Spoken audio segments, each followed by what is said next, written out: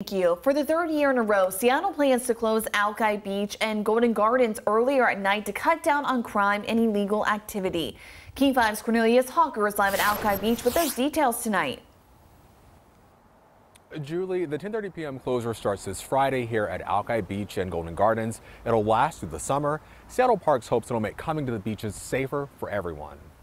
Some cards in a stack. Charlize Jones loves spending time at Alki Beach with her family. I like the beach. I like the environment, being able to see the mountains. You got to take in the view. The water's right here.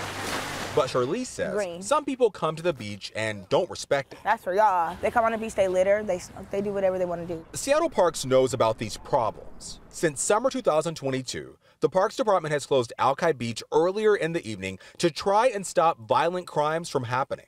In that time span, King 5 has covered at least 3 shootings at or near Alki Beach. The most recent happened last Wednesday, May 15th. A man was sitting in his car on Harbor Avenue early in the morning when he was shot in a drive-by.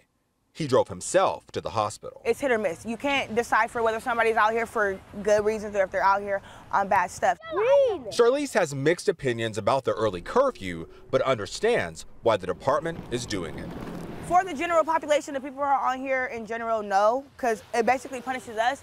But for the safety of the people around, I think it's what's most beneficial. It allows us to be safe. They close the park down at a nice time. It won't be too dark, and everybody will be able to get home safely, in theory. So yeah, I appreciate it, honestly.